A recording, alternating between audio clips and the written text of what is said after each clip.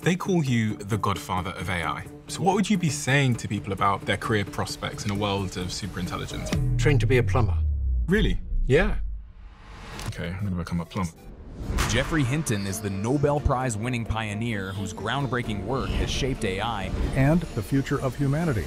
Why do they call you the Godfather of AI? Because there weren't many people who believed that we could model AI on the brain so that it learned to do complicated things, like recognize objects and images or even do reasoning. And I pushed that approach for 50 years. And then Google acquired that technology. And I worked there for 10 years on something that's now used all the time in AI. And then you left? Yeah. Why? So that I could talk freely at a conference. What did you want to talk about freely?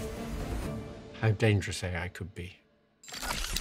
I realized that these things will one day get smarter than us, and we've never had to deal with that. And if you want to know what life's like when you're not the apex intelligence, ask a chicken.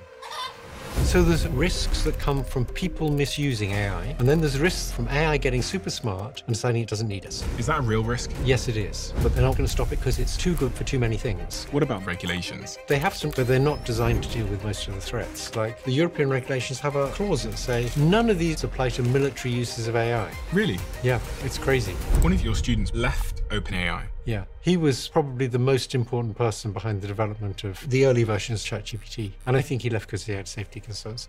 We should recognize that this stuff is an existential threat. And we have to face the possibility that unless we do something soon, we're near the end.